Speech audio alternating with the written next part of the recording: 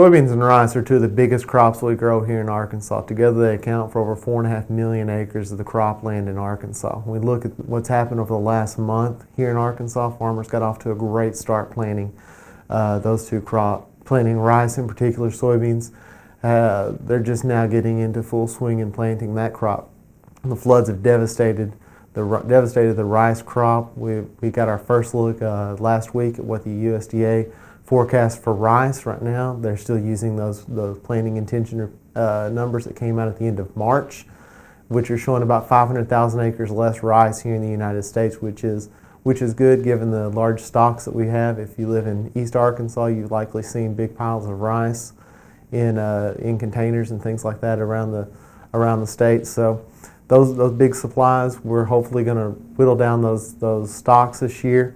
The USDA is forecasting good demand this year, bring those rice stocks back down to a more manageable level, around 20 million hundredweight for that. Still forecasting a strong yield in what they came out in their initial estimate. I don't think there's many farmers out there that believe those yields will be quite that strong this year, given the rough start that this crop had coming out of the ground. Globally, we've still got large supplies of rice out there. The production for rice continues to outpace what the demand is, so those stocks continue to be a little burdensome on the global level, impacting what the prices we see here are.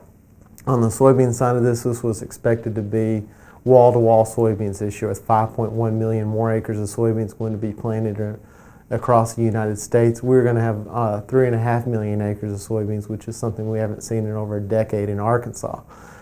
Production, but even with that record production that we're going to see, the yields we're going to be off quite a bit from what last year's record were. The USDA is expecting about a 4.1 bushel per acre decline in yield, which while we're going to have 5.1 million more acres, that production is expected to be down just a little bit from where it was last year. Demand remains very strong for soybeans, primarily in China, where they're crushing a lot of soybeans to feed their animal industry there and feed that middle class that continues to grow in that country. So we're going to have a lot of soybeans that are going to be grown here, but stocks aren't expected to grow very much this year, only up to about 480 million bushels. While that's burdensome, it's not nearly as bad as what it could be if we start to see these yields start to increase.